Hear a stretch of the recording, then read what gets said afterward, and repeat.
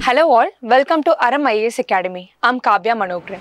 Recently, the Finance Minister of India, while presenting interim budget, announced the expansion of application of Nano DAP in various crops in all agroclimatic zones. So, in the video, Nano DAP na enna paakalam. DAP adhaadu diammonium phosphate. This is India farmers use pannapadra second abundantly used fertilizer. இதோட நானோ version வந்திருக்கு, அதுதான் நானோ DAP. இந்த நானோ DAP ஒரு liquid fertiliser product. பிளான்ட்ஸோட growthக்கு எசென்ஷியலான ரெண்டு key primary nutrients, அதாவது nitrogen and phosphorus இதுல இருக்கு. Actually it contains 8% of nitrogen and 16% of phosphorus by volume. கன்வென்ஷனலான டிஏபின்னு பார்த்தா கிரானுலார் ஃபார்ம்ல இருக்கும். பட் இந்த இஃப்கோனால டெவலப் பண்ணப்பட்ட நானோ டிஏபி லிக்விட் ஃபார்ம்ல இருக்கும்.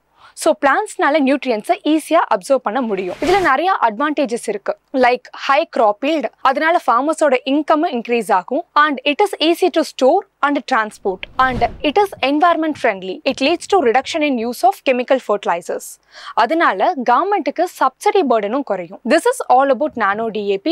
Hope you are clear with this topic. Thank you.